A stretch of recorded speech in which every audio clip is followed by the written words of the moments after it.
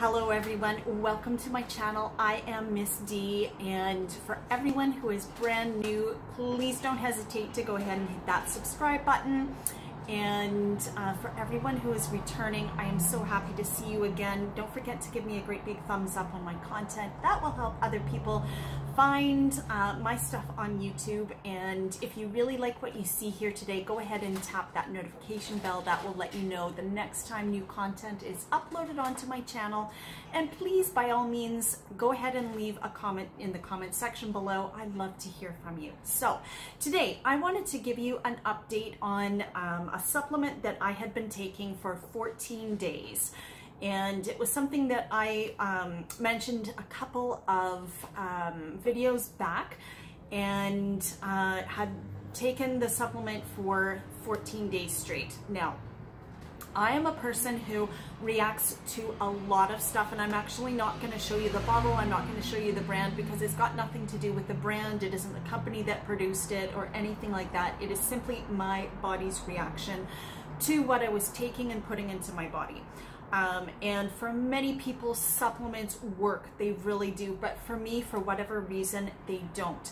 What I noticed in my body's reaction is weight gain. And I'm a woman who really pays attention to my hormones, to my body. I'm not sure if you call it a circadian rhythm. I think that's just your sleep process and whatever, but the menstrual cycle, let's call it that, because for me that's what it is.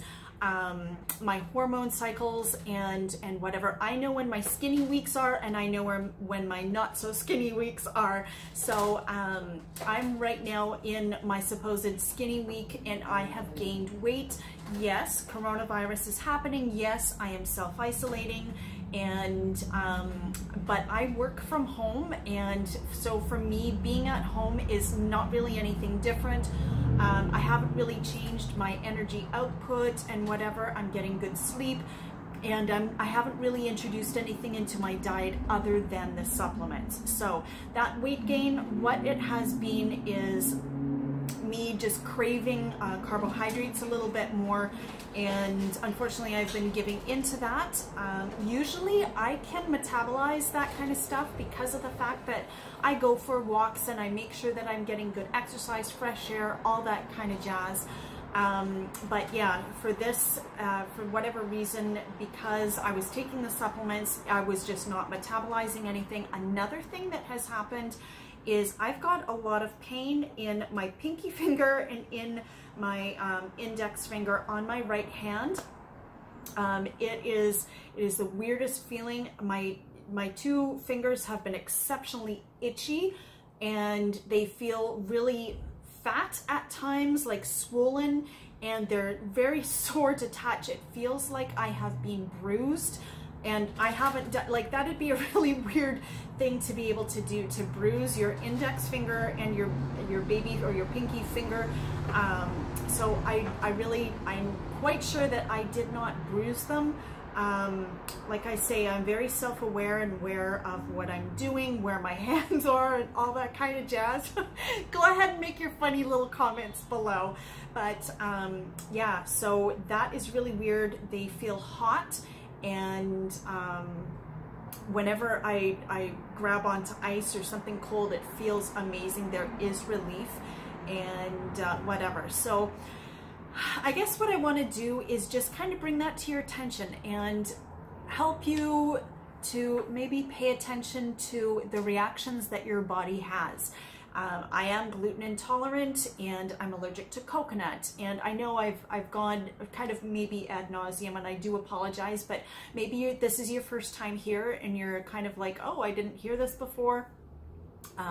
But I'm very aware of the reactions that my body has to certain things.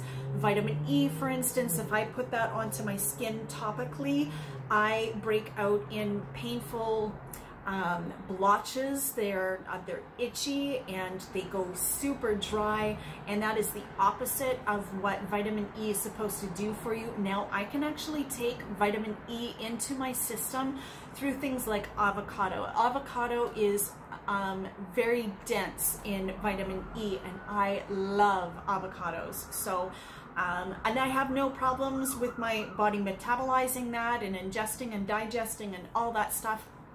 So for me, it's just, I guess it's because of the lipids that cause the vitamin E to actually sink down into your skin, because if you were to place vitamin E on top of your skin, it would just actually sit there. So science had to develop something to draw that into your skin. See, I know a little bit too much about this. I feel like a nerd right now sharing that with you, but I don't know, maybe if this helps you, and I don't want to stop you ever from doing something that is good for you. So if you are a person that can handle supplements, by all means, do it. If that is what is good for your body, do what is good for your body, because we all want to better ourselves. We all want to love ourselves.